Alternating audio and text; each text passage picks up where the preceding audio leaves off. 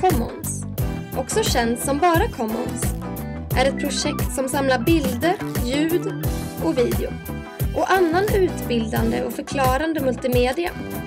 Det finns mer än 16 miljoner filer på Commons som är fria att ladda ner och de kan användas till tidningar, webbplatser, affischer, reklam, konst och mycket annat.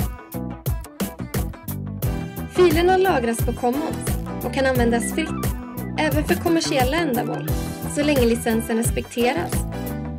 Licensen på Wikimedia den innebär att du är tillåten att använda, sprida, göra om, modifiera, bygga vidare och skapa nya verk på de nuvarande verken, så länge du anger upphovspersonen och den korrekta licensen för verket.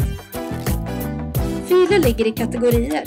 Låt oss titta på en fil, samt vilka andra filer som ligger i samma kategori. Att hitta vad du söker, det gör du enklast genom att klicka dig till kategorier, eller genom att nyttja de gallerierna som finns på Commons. På Commons så kan du hitta foton, film och ljud i olika gallerier, som platser och landmärken, djur, växter och mineraler, personer, vardagliga saker, konstföremål, även historiska bilder och inskannade antika böcker. Du kan också hitta förklaringar som diagram, grafer och kartor, video- och ljudinspelningar och mycket annat. Om du gillar att fotografera får du gärna ladda upp dina bilder på Commons. Om du gillar att illustrera kan du lägga upp dina egna diagram och animationer. Och om du är musiker så kan du ladda upp dina inspelningar av fri musik. Om du får problem så finns det en frågesida och många hjälpsidor på olika språk.